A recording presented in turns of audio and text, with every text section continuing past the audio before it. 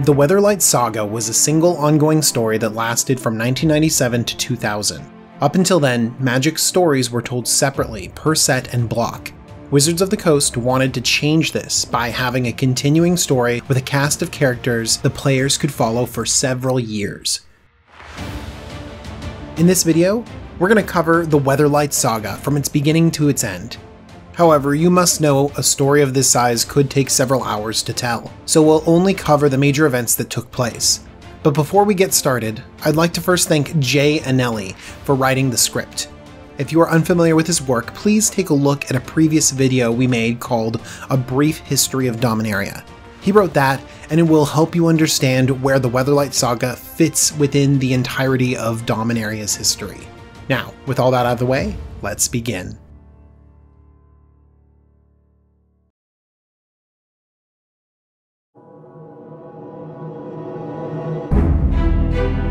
The Weatherlight Saga would not have started without Urza, one of Magic's main protagonists, and Yawgmoth, one of Magic's main antagonists.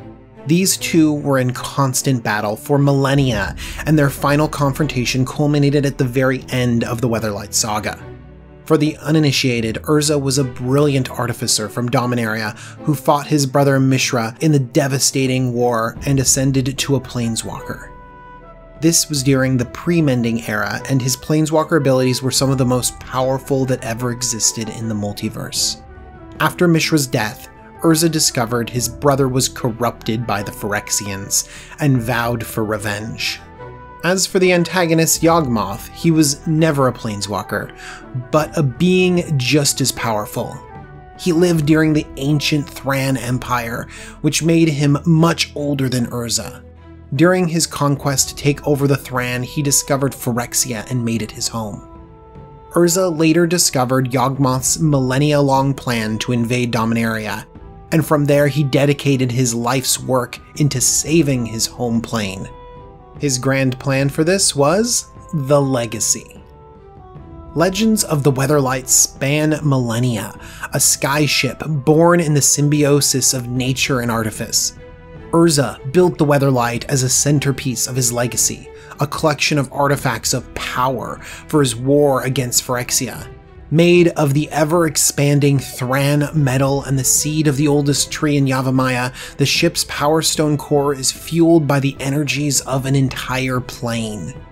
Weatherlight's maiden voyage took her to Sarah's realm, where her first captain, Joyra, and crewmate Karn evacuated as many survivors as they could from Phyrexia's influence. Urza collapsed the realm into a massive power stone, fueling the ship's plane-shifting engines for all time. But Urza's other projects drew Phyrexia's attention, and the bloodlines he created were slaughtered, their survivors scattered. Phyrexia tipped their hand in these assaults, and Urza discovered the artificial plane of Rath, a staging ground for their invasion of Dominaria.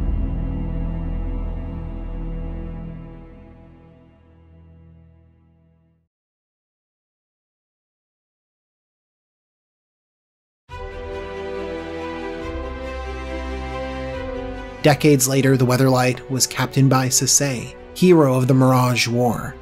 A descendant of Urza's bloodline project, her family too was wiped out by the Phyrexian purges. Sisay sought the rest of the legacy as she believed it her destiny, and gathered a crew capable of such a feat. Foremost among them was Gerard Capuchin, to whom the rest of the legacy belonged. Rescued from a grisly fate as an infant by Karn, he was entrusted to Sidar Kondo of Jamura. Kondo's son Vuel grew to resent Gerard and stole the legacy, tricking Karn into killing an innocent man before freezing the golem with the touchstone. Gerard was sent to train with Multani, Avatar of Yavimaya, where he befriended the Llanowar elf Raphelos, and a cat warrior named Miri. Gerard, Raphelos, and Miri would join Sisay's crew, alongside Tongarth, a Talrum Minotaur and first mate. Squee, a genius among goblins and cabin boy of the ship. Orym, who would serve as the ship's healer. Hannah, the ship's navigator and engineer, who is also the daughter of a powerful wizard named Baron, and a love interest of Gerard. And Krovax, a nobleman from the swamps of Urborg. For 3 years, they traveled Dominaria together, coming no closer to the legacy. Until an attack on Krovax's estate left Raphelos dead. The crew was saved by Krovax summoning his family's patron angel, Selenia. But upon breaking the artifact that bound her to their estate, Selenia was transported through a portal. Much of the crew disbanded in the aftermath, allowing the Evancar of Rath to manipulate them. Sisay's first real lead on the legacy came from Stark, a native of Rath whose daughter, Takara, had been kidnapped by the Evancar, Volrath. But before Stark can enlist Sisay's help, he's intimidated by Meraxus of Keld into betraying her instead, casting a spell that sends her right into the Evancar's clutches. Captainless, the Weatherlight travels Dominaria to reunite the crew. When Gerard comes aboard, he discovers his childhood protector and friend Karn frozen below the deck and restores him with the touchstone. Karn swears a vow of pacifism for his guilt. They know Sisay was taken to Rath, but need a native of the plane and a mage to guide them there. They're joined by the Talarian wizard Urtai, and they head off to rescue Stark, who had been captured by Meraxus. Gerard defeats Meraxus and frees Stark, unaware of what the traitor had done to Sisay. Together, they activate the Weatherlight's plane-shifting engines and head to Rath.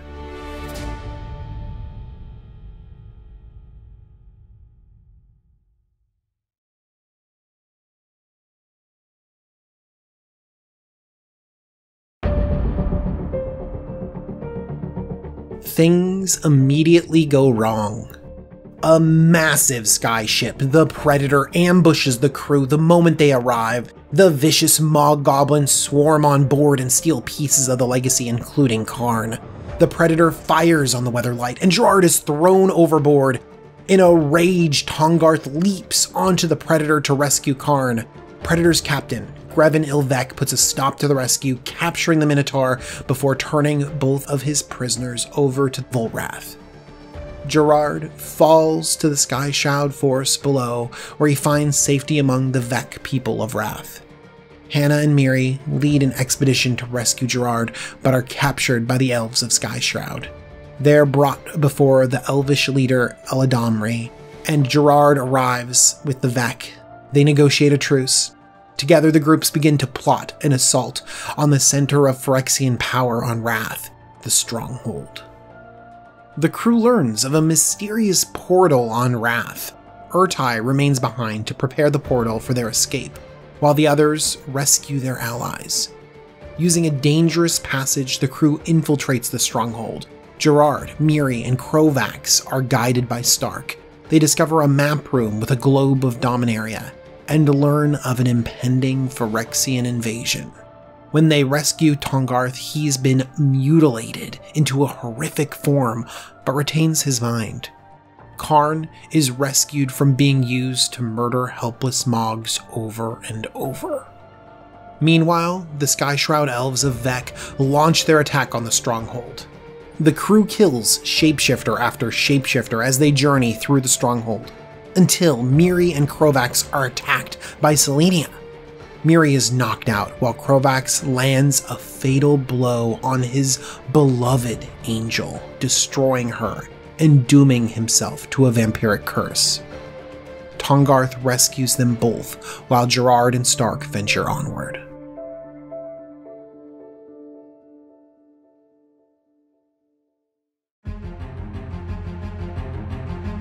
Elsewhere, Karn negotiates with the Sliver Queen, showing her the legacy is as much a part of him as the slivers are of her.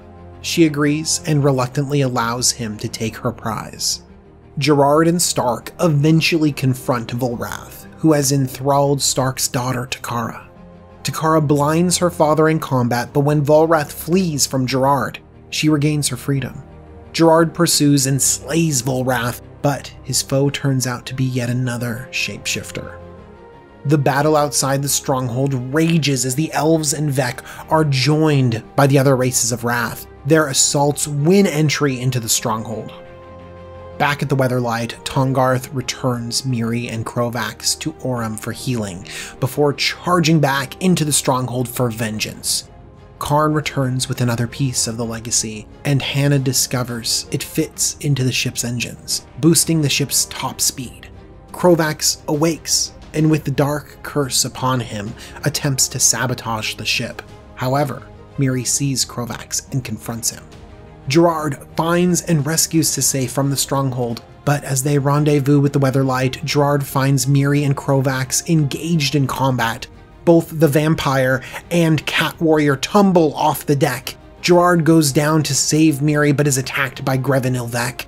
Making the hard choice, Miri lets Krovax kill her so that Gerard and the rest of the crew can escape. The Weatherlight easily outpaces the Predator, and Urtai opens the portal. As the ship flies through, Urza appears and closes the portal before the Predator can pursue, leaving Urtai stranded on Rath. So far, we've gone through the stories of Weatherlight and Tempest Block. Urza Block would release next. Its story is a prequel to the Weatherlight Saga, revealing the origins of the legacy and giving more context to the Phyrexian invasion. For this video, we will not cover the stories of Urza Block. Instead, we're going to cut right to Mercadian Masks, which continues the story from where it left off at the end of Tempest Block.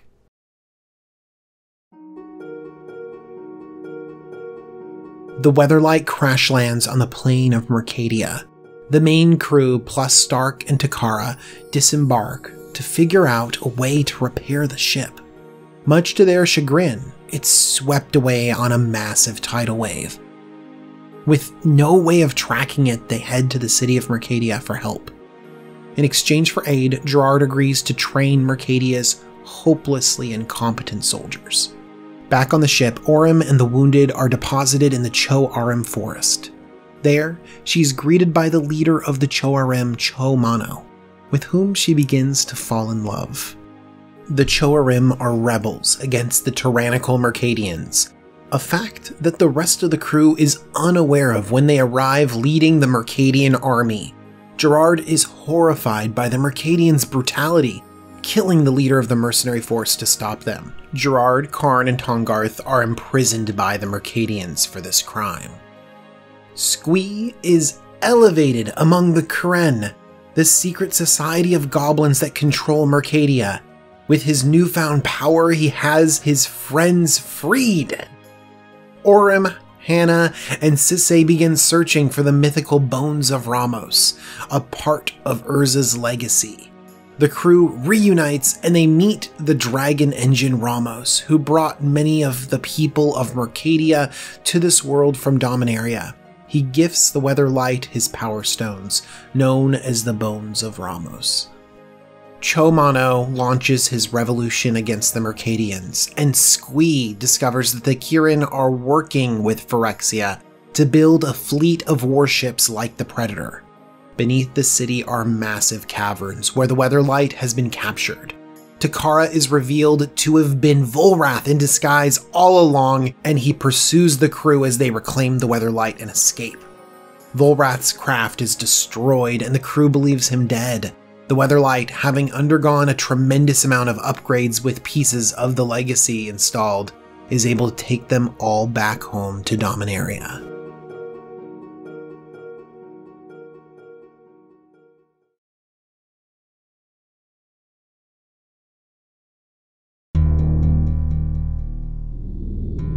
Back on Rath, Eladamri's daughter has been transformed into the Phyrexian Belby to determine who shall be the new Evinkar. Krovax, now fully vampiric, quickly claims leadership of Rath for himself. Urtai, stranded on Rath, is captured by Grevin and turned over to Belby. Belby grows close to Urtai, and the two begin to plan an escape using a secret portal that has been reprogrammed to take just a handful of people to Dominaria. Unfortunately, Volrath's return forces the contest for Evinkar. As Volrath and Krovax battle to the death, Urtai assists Krovax by putting Volrath off balance, securing the victory to Krovax. After his defeat, Volrath's Phyrexian implants were removed, revealing him to be Vuel, Gerard's childhood friend, and he was executed. The people of Rath, having been beaten back on their last assault, launch a careful mission that ends in Eladamri killing his corrupted daughter. Eladamri activates his daughter's portal and escapes to Dominaria with the real Takara and Lin Civi. Urtai, having been abandoned yet again, submits to the new Evankar and transforms into an agent of Phyrexia. Meanwhile, the Keldans of Dominaria believe their end-of-days prophecy, known as Twilight, is finally coming to pass. They invade northern eastern Jamura, and Hannah's mother, Rain, is killed in the short-lived war.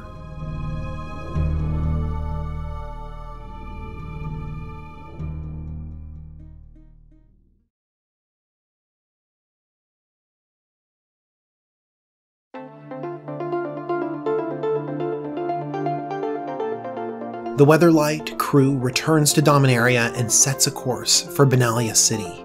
They find a cold welcome as Gerard, who had abandoned his post to rescue Sisay, is arrested. Before they can explain their case, the Phyrexian invasion begins in earnest. The city is quickly overrun. The crew barely escapes from the Phyrexian general Sabo Tavuk. With Benalia conquered, Tavuk is deployed elsewhere. All over Dominaria, portals open to Rath and begin disgorging Phyrexians. Plagues are unleashed upon the unsuspecting populace. Eladamri arrives with Lin Civi and Takara. They head to Llanowar and help with the fight. The Elfame is quickly overrun by plague, and they guide the people to safety of caverns below. Hannah contracts a Phyrexian plague during a rescue mission. Orym vows to cure her using everything in her power. She creates an inoculation against the illness, but is unable to reverse Hannah's symptoms. Hannah passes away. But with this new immunity to the Phyrexian plague, the Weatherlight heads to Llanowar and finds their old friend, Eladamri. Urza's plans finally come to fruition. He attempts to enlist the aid of his former student, the planeswalker Teferi. Teferi, wary of Urza, instead phases out his homeland of Zalfir. On Shiv, Teferi phases out his friend Joyra's homeland as well. On Yavimaya, Multani battles wave after wave of invading Phyrexians. With the help of Gaia, Dominaria's world soul, he manages to stay one step ahead. The war for Dominaria turns to the caves of Koilos, home of the original gate to Phyrexia. Urza enlists the aid of 8 other planeswalkers, beings of power with a stake in Dominaria's survival.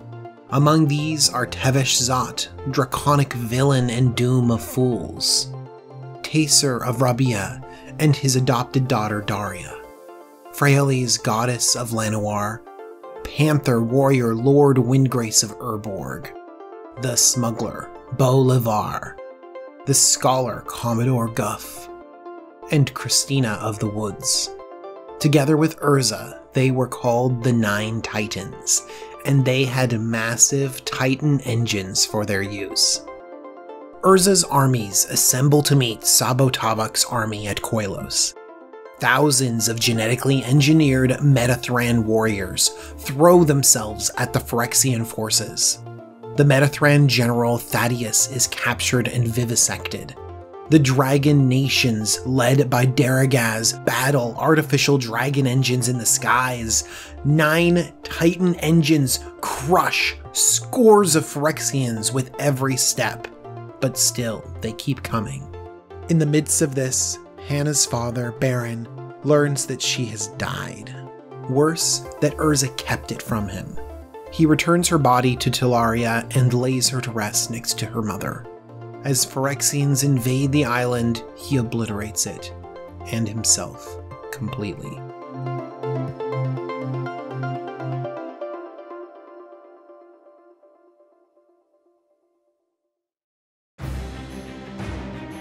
The tide doesn't turn until the Weatherlight arrives with reinforcements. Gerard leads the charge into the caverns. But once inside, the crew is overwhelmed. Karn is forced to make a choice: his commitment to pacifism, or the lives of all those he holds dear. With terrible purpose, he wades into battle. In the caverns, he rescues his friends and rips the limbs from Savutavuk, forcing her to retreat. The battle won, the gate to Phyrexia is destroyed. Celebrations are cut short, as the true purpose of Rath becomes clear. The artificial plane is overlaid on Dominaria, unleashing the entirety of Phyrexia's might all at once. The stronghold appears on a volcano on Urborg. Savutavuk returns to Krovax, but for her failure she is slaughtered.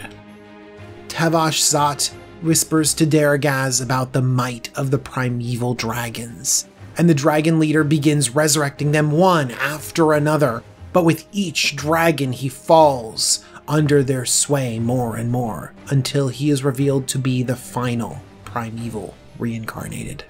The dragons are furious at humanity's dominance over what was once their plane, and rather than aid in the fight against Phyrexia, they turn on Daragaz's former allies. Eladamri and his allies are brought to Keld by Freyalise, where Skyshroud has manifested. In exchange for aiding the Keldans, Freyalise agrees to protect the forest from Keld's frigid mountains. The prophesied Keldan twilight comes true, and their honored dead are reborn from their necropolis. But rather than aiding them against Phyrexia, it was Phyrexian magic that restored them. They turn on their living descendants, and the Keldan and Elvish forces are routed.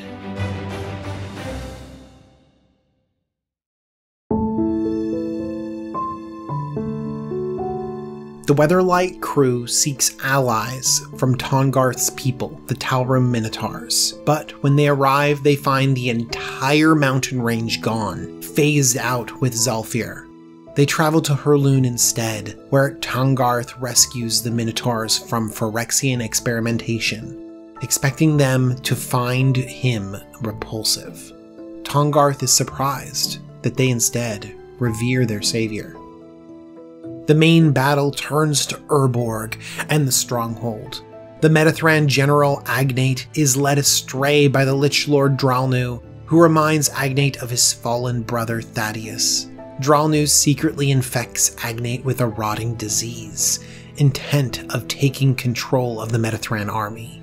When the Weatherlight arrives with allies from Herlun, the Minotaur commander Grizzlegom slays Dralnu. The Nine Titans' assault of Phyrexia begins, but quickly falls apart. Tevash Zat kills Daria and Christina of the Woods. Urza had planned for this, and activates a kill rubric he built into Zat's Titan engine. He needed a justification to drain a planeswalker and create the ultimate bomb.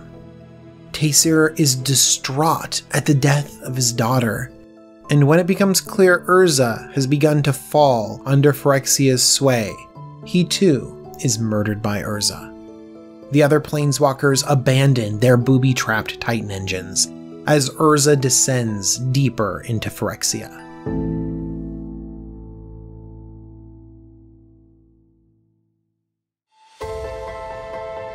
When the Predator engages the Weatherlight again, it proves no longer a match for the constantly evolving skyship.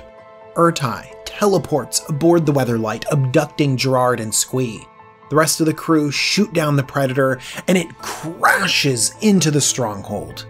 The crew is beset by the reborn primevals, and is forced to land. They find safety amongst the treefolk of Yavimaya, who have come hunting the primeval that was once their prisoner. Multani joins the fight, unleashing a 5-mile swath of Yavimaya on Urborg. Inside, Krovax makes an appeal to Gerard. Yawgmoth can return Hannah to him and murders Squee to prove it. The goblin is resurrected by Yawgmoth's magic. Gerard, desperate to see his lost love again, travels through a portal to Yawgmoth's inner sanctum. Squee is killed again, but is once again reborn. Confused and annoyed by being unable to kill the goblin, Krovax gifts Squee to Ertai to torture for eternity. On Phyrexia, Gerard finds Urza in an arena on the 9th sphere. There, Yawgmoth's avatars bid them to fight for Phyrexia's favor, the winner gaining a boon from Yawgmoth and the leadership of the invasion. Urza's powers are stripped from him to make the fight fair, while Gerard constantly innovates new strategies using the tools they are given. Urza's abilities continually overwhelm him. Above them, the remaining Titans continue planting their bombs. Commodore Guff is killed, changing fate to give the Weatherlight crew a fighting chance against Yawgmoth.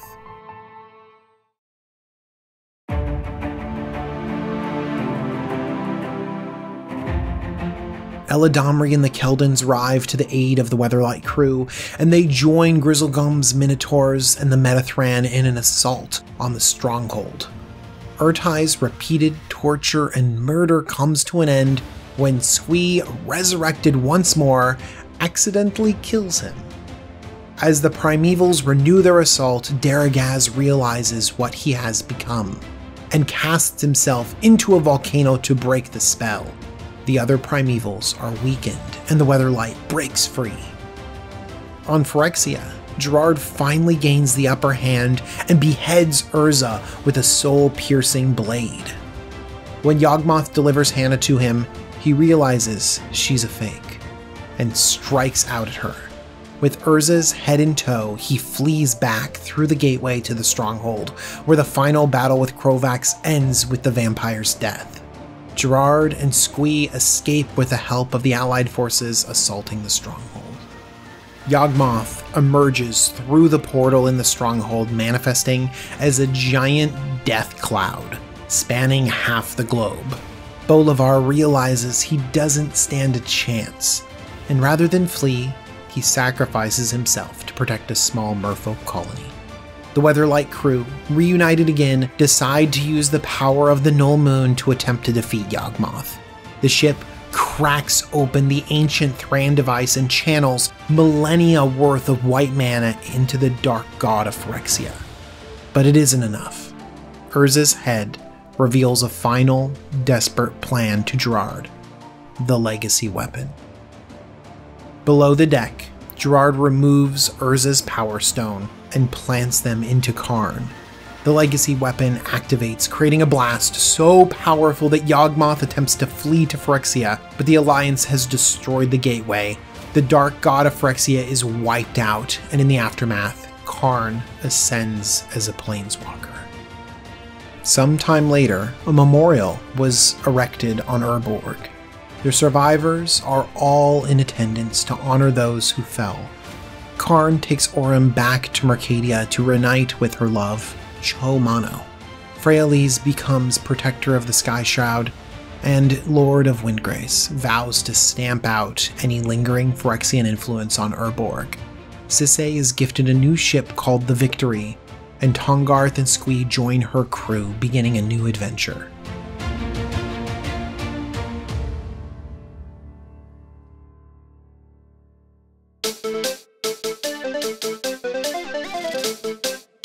That's the tale of the Weatherlight Saga. Of course, the Weatherlight has been rebuilt in the story of the latest Dominaria set, and Joyra returns as its captain. New adventures await, and who knows, there might be another Weatherlight Saga. This has been DJ talking to you all about the Weatherlight Saga. I hope you enjoyed this video. If you would like some more content specifically about the Commander format, go ahead and check out my channel, Jumbo Commander. We do some great deck techs, and I think you might enjoy it a lot. Please give this video a like, maybe a comment, subscribe to the channel, but most of all, thank you so much for watching.